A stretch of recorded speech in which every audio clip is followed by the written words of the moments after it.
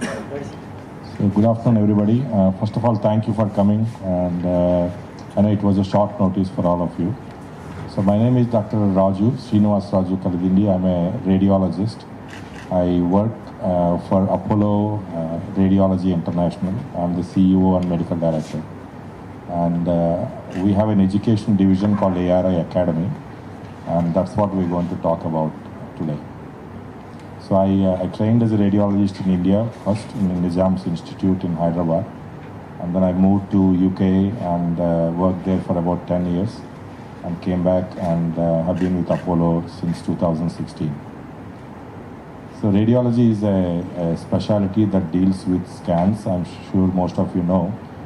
And because there has been an improvement in technology in the last 10 years or so, the ability to look into the patient's body using scans is now far better than what it used to be 10, 20, 30 years ago.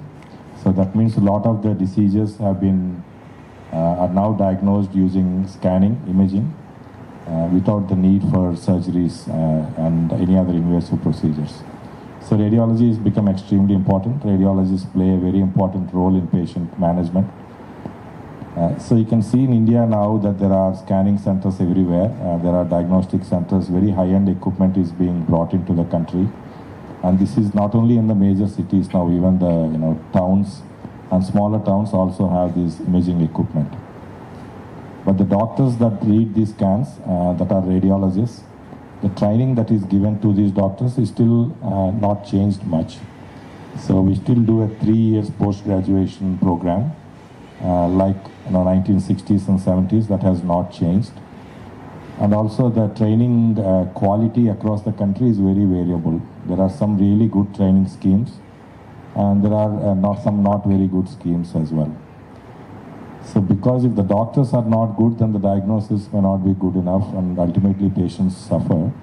So we set out to do a lot of things to improve the situation in India and help the other training centers produce better radiologists.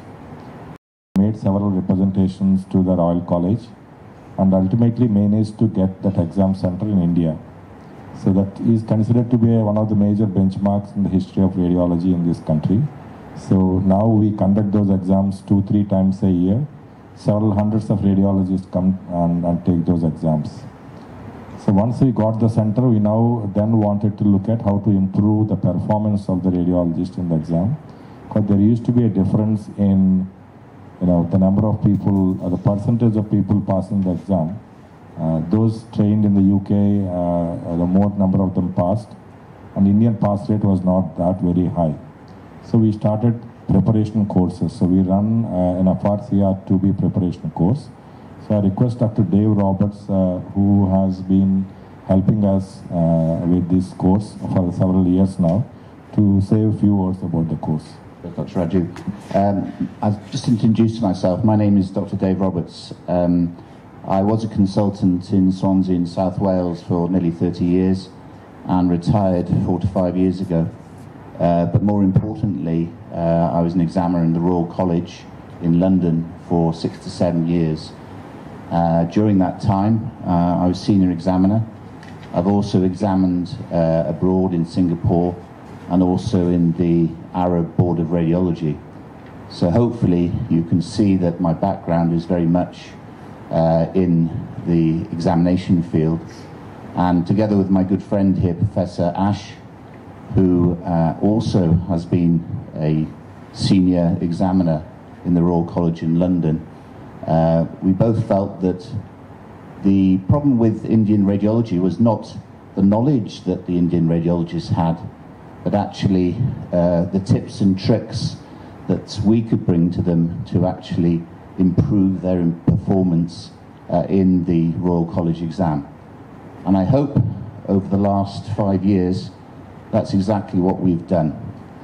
Dr. Raju has put together a fantastic faculty, and also clearly some of the benefits of the course that we deliver are that we use the same software that is actually used in the Royal College exam. This is the only course in the world that does that. So there are some huge benefits from attending the course in Hyderabad. And ultimately, I think our aim was to produce a level playing field for the Indian candidates. And I think the proof of the pudding is in the exam pass rate, which we have improved hugely. I think I'm right in saying that the Indian pass rate was probably of the order of 30 to 40%. Well, we are now up to 60 to 70%, which is the pass rate for the UK candidates. So I feel that along with the faculty, we have delivered a fantastic course in Hyderabad that has made a difference to Indian radiology. And that is down to Dr. Raju's foresight and his delivery of the course. And I can only thank him for that. Thank you very much, Dr. Raju. Just in the world. So we've done the course, we've done the exams, and then we wanted to give some help to people who are doing MD and DNB in some of the colleges where the training may not be really adequate. So we started another program. It's called Global Radiology Training Program. It's a 2-year course that the radiologists can do while they are doing their MD and DNB PG course. So this is something that will support their training and hopefully make them on par with the Western trained radiologists. So for that to be delivered, we needed a leader who understands how the curriculum works, because we have mainly using the Royal College of Radiologists curriculum. And then we needed a team of people who are really experienced in teaching. So I'm very glad that Professor Ash Chakraborty here has agreed to come on board as the course director for that course. And he, along with a team of very experienced radiologists from across the world, are bringing the world-class radiology education to the Indian radiologist doorstep. So normally to do that, they will have to go to the US and UK, spend a lot of money, and not everybody can afford it. But now that training is coming to India at a cost that is affordable to everyone. So I request Professor Ash to say. Introduction of myself. So I'm an Indian, a Bengali who was born in India. I was brought up in India. I did my initial graduation in Kolkata. Then I went over to UK. And over the years, so I'm a pediatric radiologist. So I do the children are my specialty. But I have been also heavily involved with teaching and training. As Raju said, in the Royal College, I have been an examiner, a senior examiner, chair of the exam board. I've also been heavily involved with setting up the Royal College training. I was part of the curriculum committee who wrote the whole curriculum for the Royal College. I was also chair for professional learning and development for the Royal College. So I have got over the last 15 years quite a bit of experience in how to set up radiology training, how to set up exams, how to set standards in order to make sure that the radiologists who come out of the program are of really good quality. And the quality is important because the patients will then get the benefit out of it. I'm also the professor and head of radiology for Oxford University. So I've got that sort of experience as well.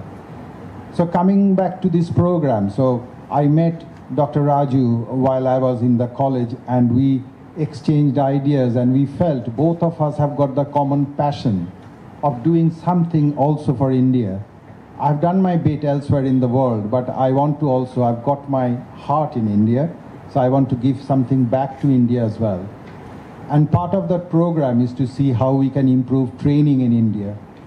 The training in India, as Dr. Raju said, is 3 years, where in Western world it's a minimum of 5 years. What is the most essential part of that training is something we call as core curriculum or core radiology training. And that is the part when a radiologist get training all around in all the specialties, so they can become a good general radiologist. After that, they can do subspecialty training if they want to specialize. But the core radiology training is the foundation of a good radiologist. And in my view, that is the part we need to tackle initially. So for that reason, we are running this 2-year GRTP program, Global Radiology Training Program. So I have used my experience of creating the curriculum in the Royal College, and I've created a bespoke, detailed curriculum for the Indian trainees. I've also managed to get the best of best radiologists all around the world. They are from UK, they are from India, they are from Middle East, they are from America, like Dr. Kalwa here is part of my faculty. So we have got the absolute best people who are teachers, who are well known internationally, to come and join the faculty, and they are the ones who are going to personally deliver the training. And this training, what we are trying to do is to be not only about the educational content, but also how to talk to patients, how to have clinical governance, all aspects of training we are covering. And what we are hoping that this, along with their DNB or MD program, when they finish it and undertake it, they will become a radiologist who can be compared to the best in the world. And they will have the confidence to go anywhere, join any sort of diagnostic center or a teaching hospital or a university, and they will be respected, but more importantly, they will provide the best care for the country and the people in that country. And doing this in India, we hope that a lot of them will remain in India and provide that care to the Indian population, because they are no different from the population elsewhere in the world. And I'm quite passionate about this, and along with Dr. Raju, we have... So that opportunity is not widely available in India. So we wanted to look at that. Just by way of introduction, I'm a professor of radiology at Harvard Medical School in US. And I'm really fortunate to be here as part of this mini fellowship program. Now, before I kind of talk about the importance of doing that, just wanted to congratulate Dr. Raju and his team on the excellent organizational effort that has been put into making this a success. And I can clearly see the value of radiology residents in training here in this country availing of this wonderful opportunity. So as you all know, I think imaging or radiology is now the stethoscope of the medical industry. You cannot walk into an hospital and get assessed without getting some kind of imaging. And you need to be highly specialized in terms of looking at imaging.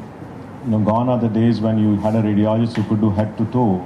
Now you have to be specialized in certain anatomic areas and provide the necessary clinical information that is required from our colleagues for appropriately treating and triaging the patients. And so I think doing this kind of mini fellowship program exposes the radiology residents in training and also established radiologists to the nuances or the subtleties of what goes into the in terms of doing subspecialty or practicing subspecialty radiology. So I think this would be extremely valuable and beneficial to the radiology community at large here. And again, congratulate Dr. Raju in taking the effort and developing this program, and hopefully this kind of grows and the community at large in India benefits from this exposure. I'm Professor of Radiology at Harvard and the Chief of Interventional Radiology at Mass General Hospital. Interventional radiology is an exciting specialty. We use imaging guidance of CT scan, MRI scans, and fluoroscopy and ultrasound to see inside the body and operate inside the body. So these surgeries are less expensive and sometimes can replace the surgery with better outcomes for the patient. So we need a lot of them in India to treat patients. There are only a few of interventional radiologists in India being trained at big institutions, but many of the small towns do not have enough interventional radiologists to cater to the population. So our aim with this program is to train a lot more interventional radiologists in India through a combination of simulation and outpatient training at multiple institutions. So radiology అన్నది మెడిసిన్లో ఒక speciality, అది మీకు అందరికీ తెలుసున్నదే. So మనం city, MRI scans and X-rays ఇవన్నీ చూస్తూ ఉంటారు. సో అవి ఇప్పుడు ఆల్మోస్ట్ అన్ని రకాల వ్యాధులకి డయాగ్నోసిస్ చేయడానికి స్కాన్స్ అనేది అవసరం అవుతుంది. సో ఇండియాలో కూడా మిగతా వెస్టర్న్ కంట్రీస్ లాగే మంచి ఎక్విప్మెంట్ ఉంది. ఇప్పుడు సిటీ, ఎంఆర్ఐ మోడర్న్ ఎక్విప్మెంట్ తీసుకొస్తున్నారు. బట్ రేడియాలజిస్టులు ఎవరైతే డాక్టర్స్ ఆ స్కాన్స్ చూస్తారో వాళ్ళ ట్రైనింగ్ మనకి వెస్టర్న్ కంట్రీస్తో ఈక్వల్గా లేదు. మనకి ఆ రకమైన ట్రైనింగ్ ఇంకా రాలేదు. ఒకటి ఏంటంటే మనం 3 సంవత్సరాలే చేస్తాం రేడియాలజీ, మిగతా యూకే, యూఎస్లో 4 ఏళ్ళు, 5 ఏళ్ళు, 6 ఏళ్ళు చేస్తారు. సో టైం తక్కువ. రెండోది టీచింగ్ చేసి డిపార్ట్మెంట్స్ కూడా కొన్ని మంచివి ఉన్నాయి, చాలా మంచి డిపార్ట్మెంట్స్ ఉన్నాయి. బట్ చిన్న డిపార్ట్మెంట్స్లో ఆ రకమైన ట్రైనింగ్ లేదు. సో ఆ ట్రైనింగ్ లేకపోతే ఈ రేడియాలజిస్టులు మంచి డయాగ్నోసిస్ ఇవ్వలేరు. మెషిన్ ఒకటే మంచిది ఉంటే సరిపోదు, డాక్టర్స్ కూడా ట్రైనింగ్ ఉండాలి. సో ఆ డయాగ్నోసిస్ లేకపోతే పేషెంట్ ట్రీట్మెంట్ సఫర్ అవుతుంది. సో దీనికి కావాల్సిన స్పెషలిస్ట్ ట్రైనింగ్ మనకి ఇండియా నుంచి చాలా తక్కువ మంది బయటికి వెళ్ళి డబ్బులు ఖర్చు పెట్టి చేయగలుగుతారు, మిగతా వాళ్ళకి ఆ అవకాశం లేదు. సో మన వాళ్ళు వెళ్ళటం కన్నా ట్రైనింగ్ని ఇండియా తీసుకురావడం అనేది దట్స్ ద కాన్సెప్ట్. మేము దాని మీద పనిచేస్తున్నాం. సో వీళ్ళు అందరూ ఎక్స్పీరియన్స్ డాక్టర్స్ వాళ్ళ టైం యూటిలైజ్ చేసి ఇండియాకి ఏదో ఒకటి మళ్ళీ వెనక్కి ఇవ్వాలి అన్న సిద్ధాంతంతో మనకి సపోర్ట్ చేస్తున్నారు. అందుకని ఈ పెద్ద ఇన్స్టిట్యూట్లో ఆక్స్ఫర్డ్, హార్వర్డ్ అన్నిటి నుంచి వచ్చారు. సో వాళ్ళు మనతో పాటు కలిసి ఇండియన్ రేడియాలజిస్ట్ వాళ్ళు ఎక్కడున్నా సరే డబ్బులతో సంబంధం లేకుండా, ఆర్థిక స్తోమతతో సంబంధం లేకుండా వాళ్ళు ఈ రకమైన ఇంటర్నేషనల్ ట్రైనింగ్ తెచ్చుకొని మంచి డయాగ్నోసిస్ ఇచ్చి పేషెంట్కి బెటర్ ట్రీట్మెంట్ ఇవ్వడం కోసం చేసిన ప్రయత్నం. Data that radiologists handle. So the accuracy part, again the technology is changing every now and then. So how do you perceive that? That's a very important question. I think very pertinent question to the current situation. So technology has been a cornerstone of radiology from the beginning. Now AI is going to not replace radiology, but in fact is going to help radiology become even more important. But there are two things that we do as radiologists. One is detecting the abnormality, and the second thing is interpreting it and then coming to a clinical conclusion. So it's the second bit that AI cannot replace. It might help us in identifying the problems easily. In fact, it will reduce the number of mistakes radiologist makes because the detection is done by the machines, and the radiologist can spend more time on forming an opinion. So we do a lot of work on AI. We've been partners with some of the large multinational companies. So we think AI will help radiology rather than replacing. And these courses are therefore important because we are not focusing on just making a diagnosis in these courses. We want radiologists to be confident to come to a clinical level conclusion and then communicate with the other doctors to see how we can help the patient. So that AI cannot do, at least not in the near future.